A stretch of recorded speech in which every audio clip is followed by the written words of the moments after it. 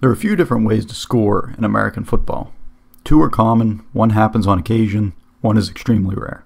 So let's talk about touchdowns, field goals, safeties, and we'll throw in the 1-point safety for good measure. The most common way of scoring is a touchdown. This happens when the offense has possession of the ball in the other team's end zone, usually either by running it in or by catching a pass while in the end zone. A touchdown is worth 6 points. You'll probably know it happened because everybody will do their best imitation of goalposts. After you score a touchdown, you get a free play called a try, which consists of two options. Either try to kick an extra point or go for a 2-point conversion. A point after touchdown, which is usually just called an extra point, will involve kicking the ball between the uprights and will result in 1 point if successful. For a long time during the extra point, the ball was placed at the 2-yard line where it was snapped back and kicked. But that got to be too easy, so in 2015 the NFL decided to move it back so that the ball was snapped from the 15-yard line. Last season, extra points were still successful 93% of the time, which is high, but the year before the change in 2014, extra points were made 99.6% of the time. So things have gotten a little more challenging.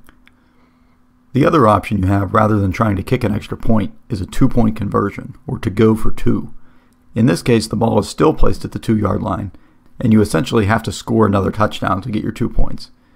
You're close, but you only get one chance, so it only works out about half the time.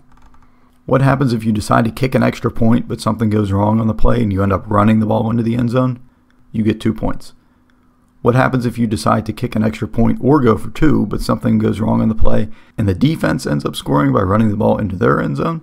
The defense gets 2 points.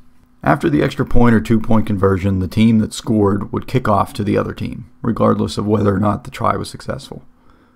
The second most common way to score is the field goal, which is worth 3 points. This would involve kicking the ball through the uprights from wherever the offense is on the field at the time. It could be from the 5-yard line or it could be from the 50. Quick side note here, the distance of a field goal is measured from the spot that the ball is actually kicked.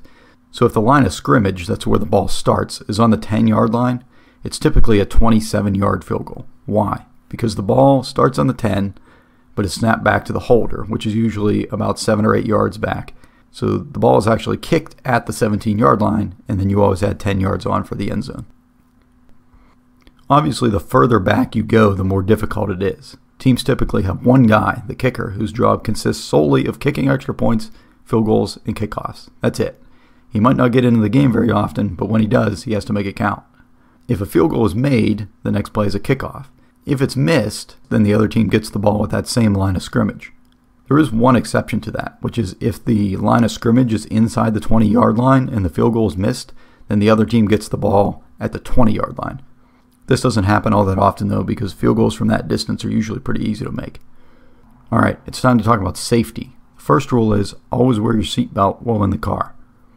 Now in football, a safety is when you get tackled in your own end zone. That is, not the one you're trying to score a touchdown in, but the one behind you. It gives the defense two things: 2 points, and the offense has to kick the ball to them. But the kicker can't use a tee to hold the ball like on a regular kickoff, so they basically have to punt it to them. It's also a safety if you run out the back of your own end zone with the ball, and another way this can happen is if you get called for a penalty in your own end zone. Typically a penalty will move you back a few yards, but if you're already in the end zone, you can't go back any further. Safeties don't happen all that often. There are 256 games in an NFL season, and last year there were only 17 safeties. That is 99.9% of the scoring you will ever see. But the rules do allow for one more scenario that involves everything we've learned to this point: the 1-point safety.